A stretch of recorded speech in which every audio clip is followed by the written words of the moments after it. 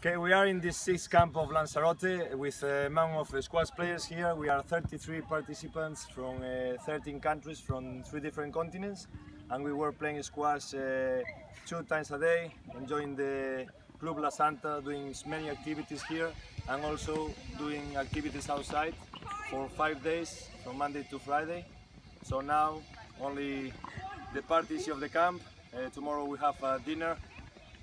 Tonight we have a dinner in a really nice place, and tomorrow the tournament to finish this great camp.